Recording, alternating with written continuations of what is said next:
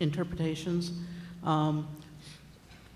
We missed that somehow in fish. We had it for chromosomes, we missed it in fish, and it's nice to see that it's coming back again. I do have a question related to that. Those folks that said that they were ethically concerned about that, I have a question regarding, is the IRB an issue here, because you're going to change diagnosis, or you're at least recommending them to think about changing how they've reported that and the significance. And secondly, as an educator, I just want to propose that as we educate folks to perform this technology, we also continue to educate them on what chromosomes do. So the cytogenetic portions of genetics, let's not lose it because it's important to the interpretations that go on.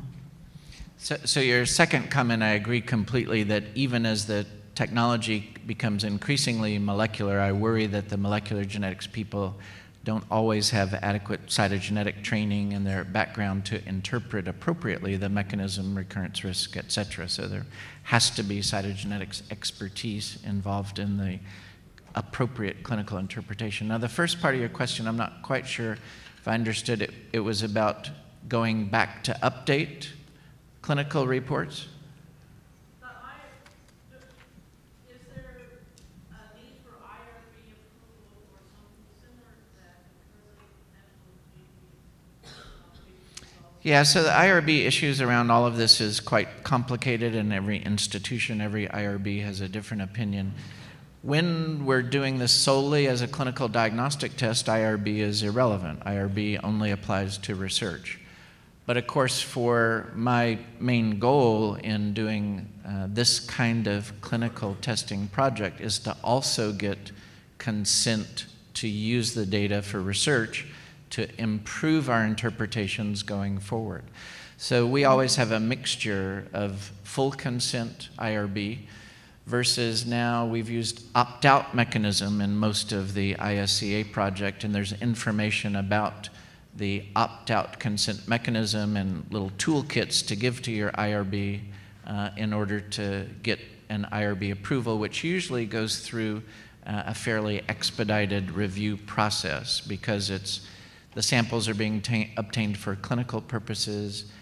You can use an opt-out to say de-identified data is going into a database and there's no mechanism to re-identify that particular individual patient on the research side, although the clinical lab has its normal mechanisms about staying in contact with referring physicians and families in your healthcare system. I actually don't know if we have time I could take this offline. One of my main things, when you say that G-banding and cytogenetics is going to absolutely prenatally within a year or two, what worries me is the legal aspect. If there are mistakes, what are patients, do they get genetic counseling ahead of time? Is that going to be part of the requirement in order for them to be able to understand what these results are going to be? Is all that going to be in place as far as figuring out, I mean, people can sue for anything and juries can decide. No, if they terminate a pregnancy, I mean, if they terminate on the basis of this report that's coming out, that's something that's going to make a big hoopla. Yeah, I mean, I think the numbers that I'm showing you are the ones that we know are pathogenic CNVs. So Angelman syndrome deletions, Smith-Magenis deletions, Miller-Dieker syndrome deletions. I don't worry about being wrong in making those predictions. Those are things we can't see by karyotype. So the alternative is a bigger worry. You will be sued for not doing chromosome microarray and missing an Angelman syndrome deletion within 1 to 2 years from now. I absolutely applaud that. I'm just worried that the people aren't counseled ahead of time.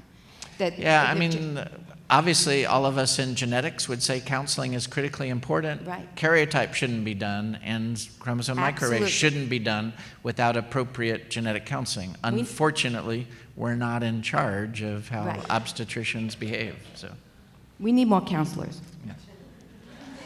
Thank you again.